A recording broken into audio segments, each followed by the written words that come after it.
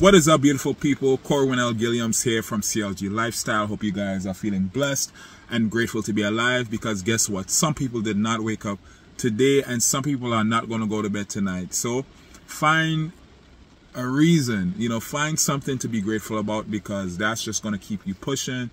That's just going to keep you in alignment and keep you pressing forward to receive more and experience more of God's goodness. Don't forget to subscribe, like, share. Also check out the links in my description box. That way you can access other things that I have going on, as far as my ebook, as far as my podcast, as far as my how you can support, email, all of that good stuff in the description box. So don't forget to check that out, right? So today, I am Corwin, the creator of CLGLifestyle, influencing you to love self. In order for you to be who God has called you to be, you have to have a relationship with God. And as a result of your relationship with God, you become, in spirit and in truth, who God has called you to be. And as a result, you begin to live the wonderful life that has been set apart for you because of God's goodness. So today, I just wanted to encourage you and to remind you of the power of affirmation, the power of meditation. Check out my ebook. The link is in the description box. It's called I King Amongst Kings, a King David Descendant, Affirmations for the King Who is Becoming, with insights included. So part of my spiritual journey, or should I say, as a result of my spiritual journey and spiritual growth, I've come to realize more than ever the importance and the power of affirmations, or the importance and power of speaking God's words. So, aka scripture. So in the ebook, towards the end, there's 21 affirmations that I believe in, that I've said, that I say when I need to, that I believe will help you to become, help you to get your mind in order, help you to get your spirit in order. Because I believe death and life is in the power of the tongue. And so when we choose to speak life, many of us have been brainwashed and programmed to speak death and to speak the lies of the enemy. And as a result of our born-again experience and the Holy Spirit living within us, we now have revelation of God's desire for our lives, revelation of God's truth for our lives. And as a result, we're going to speak what God wants us to speak. God has now changed or transformed our minds. So now we can begin to meditate on God's word. We can begin to discern and grow in the knowledge of God. We can begin to speak God's truth, because there's power in scripture.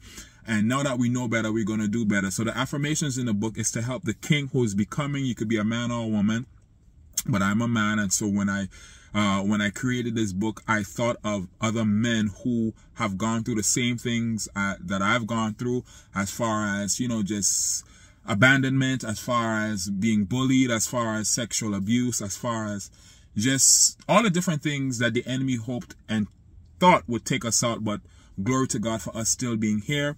And I know now that, a lot of the things as men or women that we go through, it transcends sex. It transcends your biological makeup, because mostly everything is spirit. And so even with what I speak or what I affirm in the book, you can change it to include you, and put your pronoun in there, if that makes sense. So definitely check out the book. I have an option that's for charge. It's $4.99. But if you can't afford it, there's also a free version. So it just depends on where you are financially. I've been there. I've been there where, I wanted something that I believed would help me spiritually or in other ways, and I couldn't afford it. So I understand that some people have the money and some people don't. If you have it, go ahead. $4.99 is nothing to you, right? If you don't have it and you're broke, then you can also download it for free. I've provided 2 of the options in the description box. So again, they say if there's no trials, there's no testimony. And so I've walked the walk when it comes to building my faith and believing that the God of Abraham, Isaac, and Jacob is the same God yesterday, today, and forever. I've had my personal encounter, my personal experience with God to know that let God be true and every man a liar. I've had my intimacy with God where I know God speaks to me just like he spoke to Jesus, just like he spoke to Abraham, just like he spoke to David, just like he spoke to Joseph. I know that God is God, and I'm a beloved of God. I'm God's masterpiece. I'm God's child. I'm God's servant. I'm God's beloved. Okay. And these are all of the affirmations that I say in the book. And so we really have to really value our relationship with God above all else.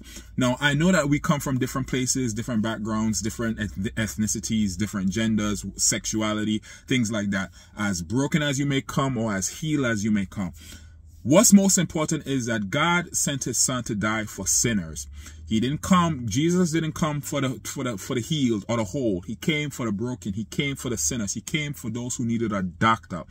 And so we've received the ultimate doctor. His name is Jesus Christ. And through him, we have been restored to a right relationship with God.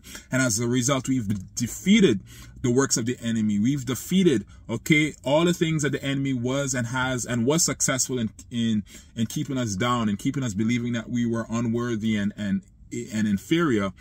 God came in with his spirit, amen, and he restored our minds, he restored our hearts, he's given us a new heart, a new spirit, and now we have direct relationship with God, and as a result, we're going to live in a manner, in a way that God has predestined for us to live according to Ephesians 2:10. I'm just here to encourage you as a disciple of the Lord, as a vessel of the Lord, that God loves you. God wants the best for you. God wants you to thrive, not just survive. God wants you to prosper. God wants you to increase more and more in every aspect, in all ways of your life. God wants you to become and maximize your potential, the potential that he's placed in you as a seed. Okay. God wants these things to flourish. He wants you to increase. He wants you to be transformed by the renewing of your mind. He wants you to become all and even more that he has died for you to become. Jesus died for us, okay? Not for us to, be complacent, not for us to be comfortable in the foolishness that the enemy has caused us to believe is worth something. When the Spirit of God has fallen upon you, when the anointing of God has come upon you, God has now made you a force not to be reckoned with. You are now a new race of a person that the world has not seen. You now have an identity that can only come from God. And anything that God has established as his, anything that God has established as as he did with Moses, as he did with the judges and the leaders that he had established to rule, even when the enemy came in, even when he had these prophets and priests and judges had opposition, ultimately the ones who stood by their God, the ones who believed that their God will deliver them, and I'm talking about the God of Abraham and Isaac and Jacob, the one who was obedient, the ones who were obedient when God said, be still, okay, they were the ones who ultimately got the victory. They are the ones who ultimately saw their enemies drowned, okay, when Pharaoh decided to chase after Moses, after many warnings. You see, God will warn your enemies, okay? God will warn the people whom the enemy is using to oppress you, to suppress you, to rob you of your identity, to keep you in bondage, to keep you from flourishing. God will warn these people to the point where they know in their hearts what they're doing is wrong, to the point where they know that, let me just let this person go, because I know that I can see now that this is not a regular person, that this person has the favor of God on their lives, but for whatever reason, the enemy be having these people wrapped around his fingers, causing them to do things that they don't even remember some of the wickedness that they do. It's interesting how some of them don't even remember. And this is why God says to forgive your enemies and basically not hold anything against them, because a lot of the times these people are in bondage. A lot of the times, if not all the times, these people have been blinded by the enemy and they're doing his works, not even knowing that they're in bondage, okay? They're thinking that they have control. They're thinking that they're the ones who are in charge. They're thinking that they're the ones who got it going on. But ultimately, as we see with our spiritual eyes and the discernment of the gift of discernment, we're seeing that these people are nothing. And I say nothing in that they're powerless. And so God says, I want you to be as shrewd as a serpent, but as meek as a lamb. Right? In other words, God wants us to see the evil, right? But don't let the evil have you respond in ways that you become like these people. He wants you to see the evil because you're not stupid and you can't hide anything from God. Once you have the Spirit of truth in you, you're going to see all things, okay? God wants you to take that to him. God wants you to cry out to him. God wants you to pray to him. God wants you to bless and pray for those who falsely persecute you and lie about you and say all manner of things about you. Okay, because of his name, because of the name of Jesus. Okay, that's the obedience that we need to abide by. That's the expectation and the standard that we need to subscribe to bless our enemies, not to get on their level and, you know, begin to plot and scheme. And don't get me wrong, I understand sometimes it's so hurtful, some of the things that people can do, and it can be a temptation. You understand what I'm saying? Where you're like, oh, you want to get back at them. But as I've walked with the Lord and as I've said, God is no one to be played with. Okay, when God, many of you've been looking for loyalty and love and integrity, and God is the one. Okay, God is the one that will show you loyalty, show you integrity, show you love. God says he has your back. God has your back. And let me tell you something, even if it's someone in the body of Christ, okay, if you're doing the right thing, if you are the one who's being most obedient to the Lord is going to be most loyal, most faithful to you. Okay, and I'm not saying that God is, you know, God said, well, some people will say, okay, well, God is no respecter of person. He is not. But guess what? Who was the one who was given all power and all authority over all things? Wasn't it Jesus? Why? Jesus was the one who was most obedient, most perfect, most faithful, most obedient. Okay? He was the one who did it. So as a result of his works and as a result of his faithfulness, he was awarded that jurisdiction. He was awarded, you know what I'm saying, the crown above all. Okay?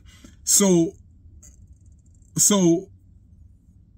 that is a testament and a revelation as to the more obedient you are, the more you grow in the knowledge and in the discernment of God, the more power you get, the more revelation you get about who you are, and the more you can embody genuinely who God has called you to be, and to be so without compromise. Okay? So that's about it. You know, just encouraging you to love yourself in the context of how God wants us to love ourselves. How are we going to know what love is if we've never experienced love? We experience love from love. So once you grow in your relationship with God and you value that, God is going to show you what love is. God is going to show you what integrity is, what loyalty is. God is going to, especially as a man, God is going to teach you, you know, what it means to be a man and what it means to be a leader. So now you can replicate that standard and that frame of reference in your personal life when it comes to you being a husband, or when it comes to you being the leader that God has called you to be for his people in business, in a marketplace, or wherever. Okay, so that's about it, y'all. If you want to support my platform, you can do so. Again, all the links are in the description box, and I love to do this. So if you want to support what I'm doing, you know what to do. Talk to y'all later.